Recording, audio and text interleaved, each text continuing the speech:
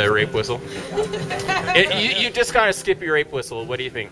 Well, I think it's a wonderful thing. It's if it means I'm going to be gently raped, then I'm quite happy. Well, then then you want to put that down. Blow the whistle gently.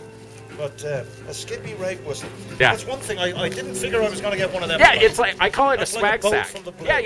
Yeah, right. Because it's also got you got some stickers in there and candy, right? So there's the fun dips and heart-shaped sticker. Presenter's gift bag at the Oscars. Isn't Yeah. No, it cost me.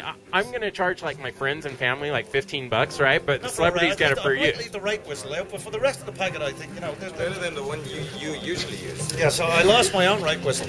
I didn't get to use it much, but yeah, I did lose it. Yes. Nice to meet you, Skippy.